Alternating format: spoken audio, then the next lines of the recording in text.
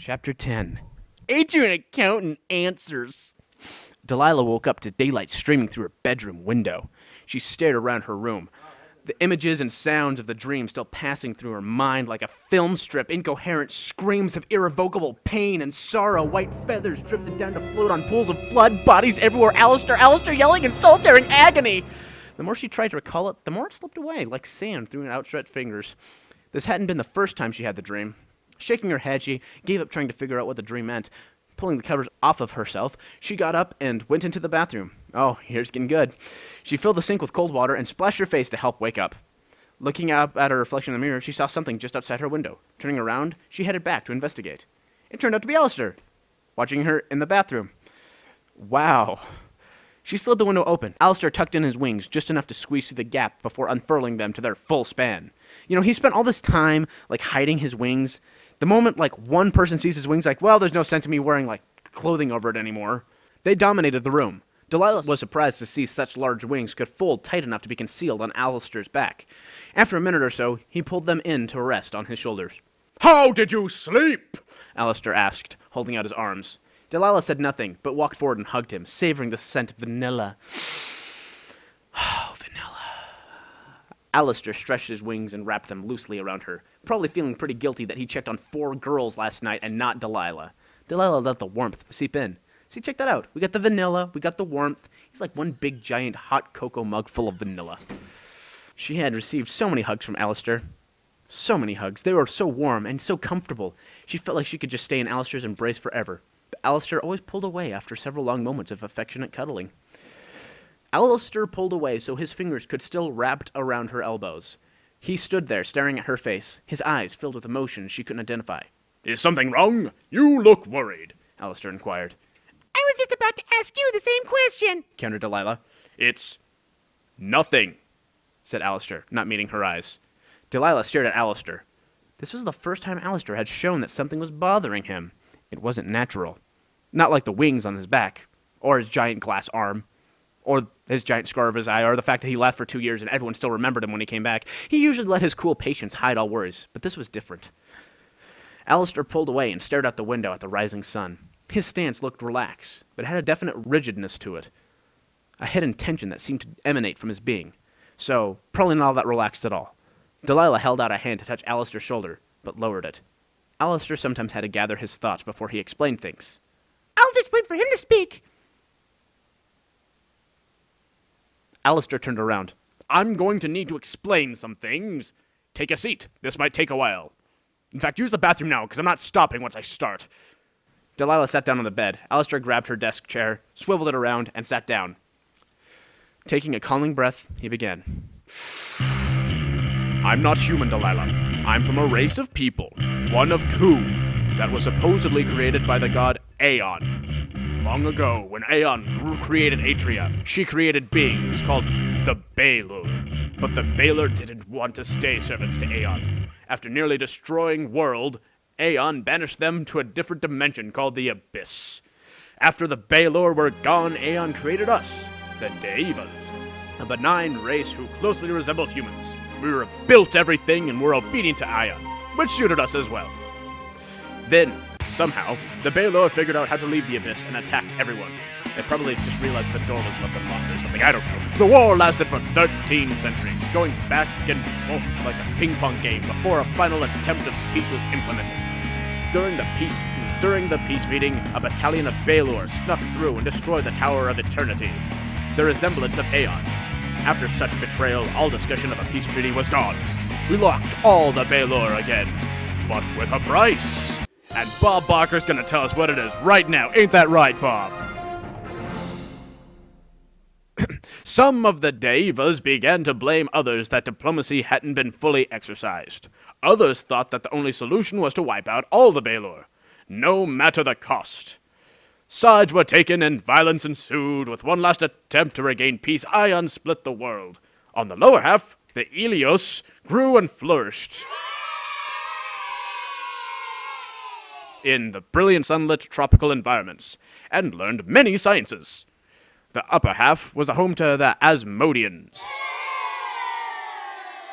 A dark people whose ambitions were to punish all those who deemed weak, seeking to be dominant sentinels of Atria. Atria was on the brink of civil war. Laws were passed that required all Devas to learn magic and combat.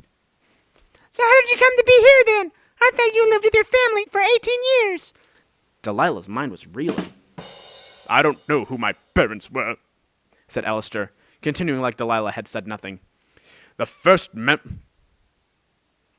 Wait. If he's continuing like Delilah had said nothing, why did he answer her question?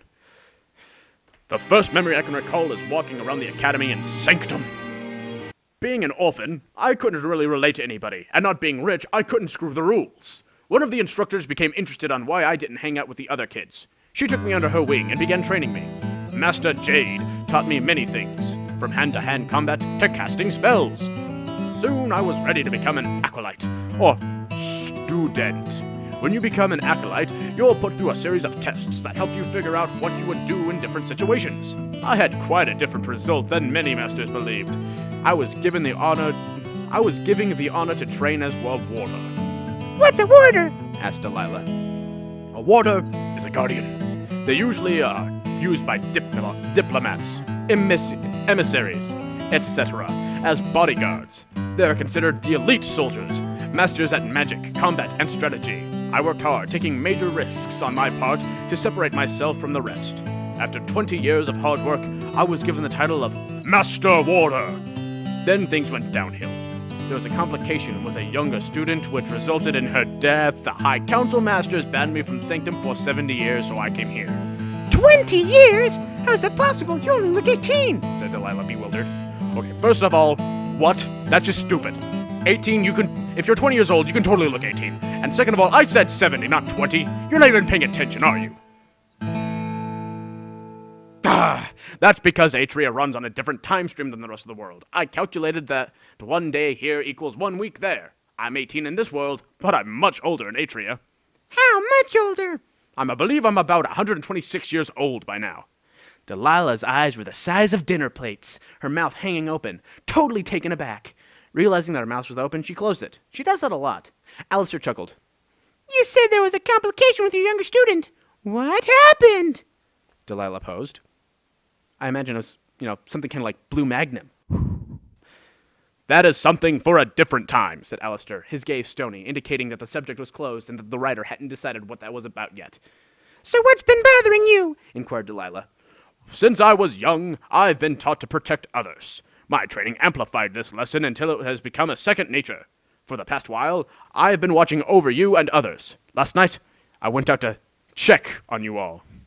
Alistair stopped speaking, and his composure collapsed.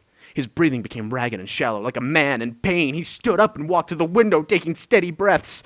Delilah had never seen Alistair so distraught. Warders are connected to the protectors emotionally. Warders are connected to the protect traits emotionally, like a sixth sense. Emotional disturbances affect us. When Mike died, Annalise's distress and grief was augmented in me. I saw something that made me lose my temper. If that happens again, the consequences could and will be dire. He broke off again, his voice cracking. Delilah moved in front of Alistair and looked into his face. Alistair stared back, a single tear sliding down his cheek. What a wuss. Delilah hugged Alistair, who buried his face in her hair.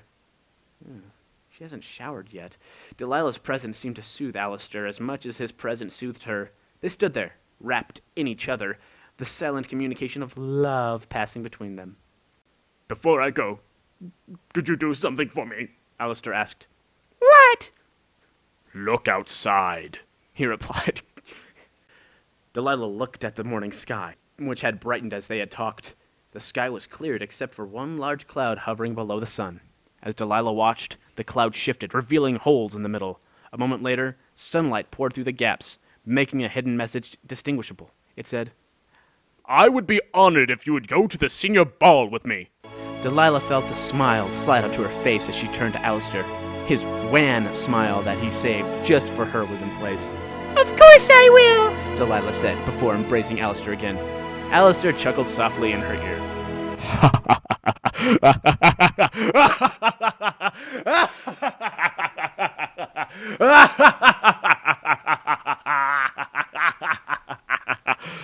End of chapter 10.